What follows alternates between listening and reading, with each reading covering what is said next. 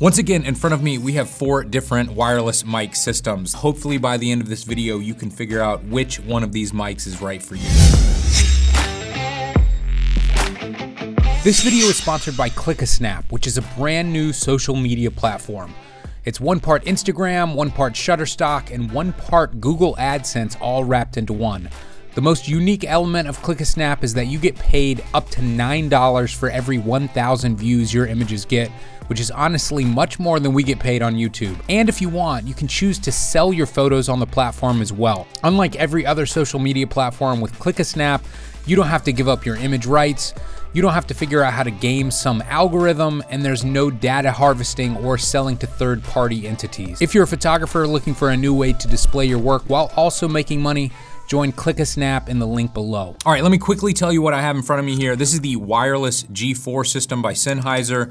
This is the Rode wireless Go 2 system. This is DJI's mic system, I believe that's what it's called. And this is the brand new Rode wireless Me system. The Sennheiser G4 system should be the most professional of the bunch. I mean, this was significantly more expensive than anything I have over here. And this microphone, the MKE2 microphone, I believe, I think I spent over $300 just on the wired mic, making the mic itself more expensive than all of these other microphone systems. I think I spent around $1,000 on this whole setup over here, where everything over here is like $300, $150. So significantly higher price than everything else, and you would expect it to be way better, but I have actually found that every mic system on this table has been far more reliable than this Sennheiser system for me.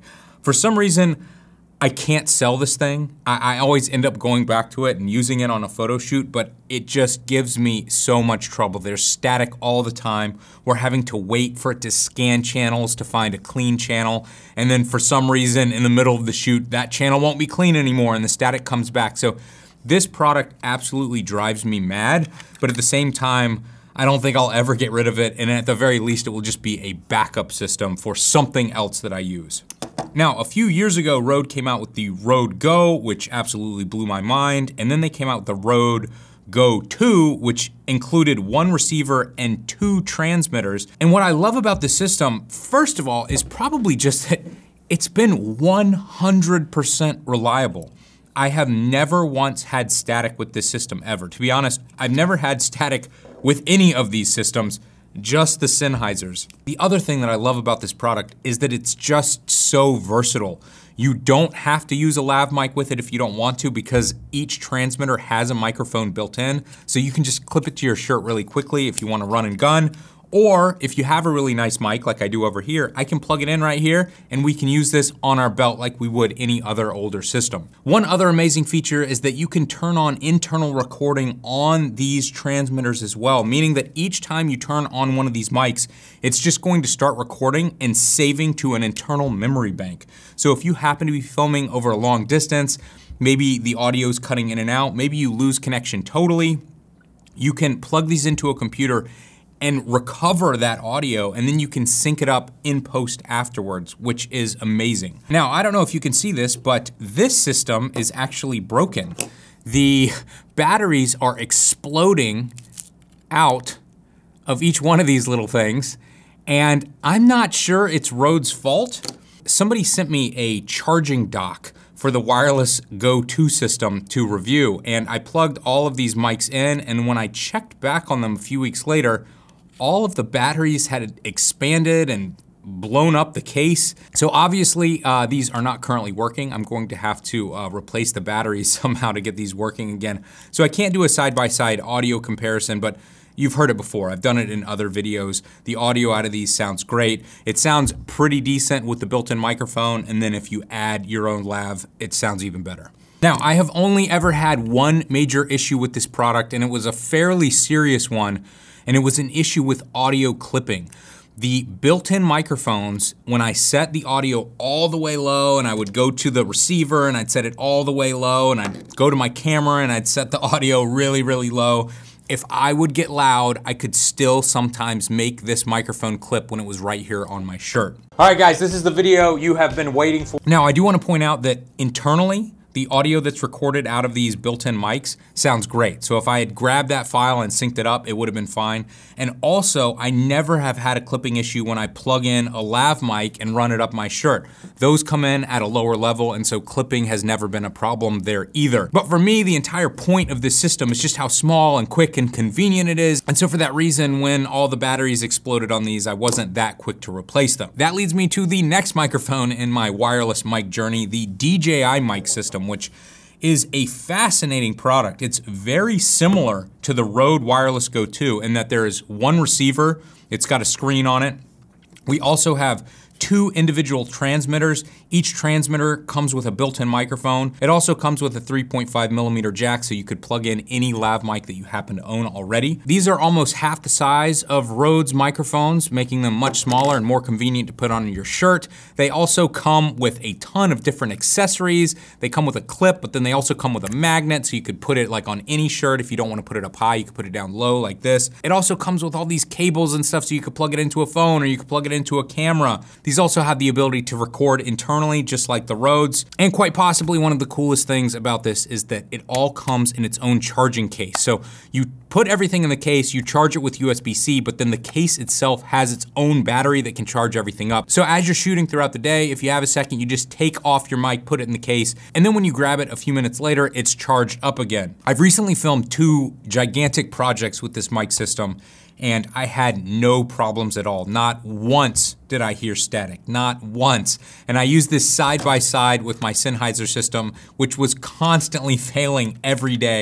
This system, which was easier, faster, smaller, worked perfectly. Now, Rode said they were gonna send me a new wireless lav, and I was expecting it to be the response to DJI's mics. I was super excited. And then when I got it, I realized, okay, this is like a totally different segment here. First of all, this is significantly cheaper at just $150. So if you're looking to save a little bit of money, this could definitely be the best choice. You also probably noticed that each one of these mics comes with 2 transmitters and 1 receiver, whereas this comes with 1 transmitter and 1 receiver. However, there are 2 microphones, which is quite interesting. This seems to be made with the standard like influencer, YouTuber, TikToker in mind, with the idea that you could have a microphone on a subject and you could have a microphone on the camera facing backwards at the person who's actually filming. So maybe for instance, you're filming and you're talking to somebody who's wearing their own microphone and you wanna interview them and ask them a question. Well, you want your audio to be picked up as well. So instead of having to have 3 modules here, you could get away with just having 2.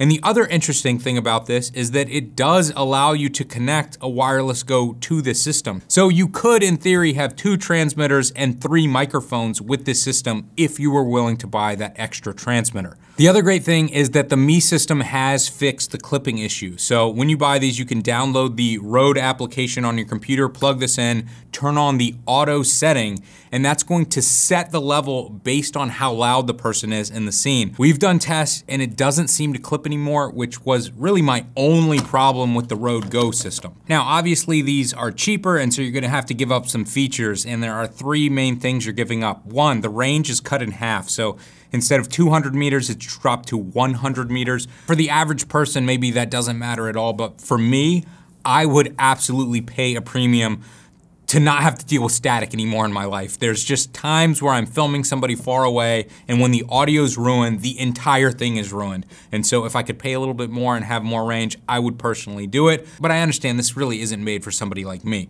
You're also going to lose that internal audio recording. So unlike these that have that backup audio that you can grab just in case there's a problem, you don't have that feature with this mic system. The other big thing that you're giving up is the screen on the receiver. The Wireless Go 2 receiver, the DJI receiver, both have screens that will tell you things like, are they connected to microphones? Are the microphones on? What's the level of the audio coming in? What's the battery life on each one of the microphones? There's nothing like that on this mic system. So this is definitely made for the type of person who just wants to turn it on and use it really quickly and turn it back off. All right, this is an audio check so you can hear the difference between the DJI mic and the Rode mic. All right, this is an audio check so you can hear the difference between the DJI mic and the Rode mic. To my ears, the built-in Rode mics sound better than the built-in mics on DJI's, which makes me even more excited for Rode's eventual competitor to DJI's system. In conclusion, I cannot recommend the Sennheiser G4s. I just feel like it's old technology. They're big, cumbersome, expensive, and super unreliable. The Rode Wireless Go 2 system is incredible, except for that small clipping issue. And now that the DJI mics are on the market, and they're approximately the same price, to me, I personally prefer the DJI mics. They're smaller, they're more convenient, they don't have the clipping issue, they have all of the same great features that the Rode does, and they come with the really cool charging case. So for me personally, the clear choice is the DJI microphone. However, I do understand that the average person doesn't want to deal with this much complexity. They're looking for a simple option, they're looking to save some money, and that is where the Wireless Me comes in.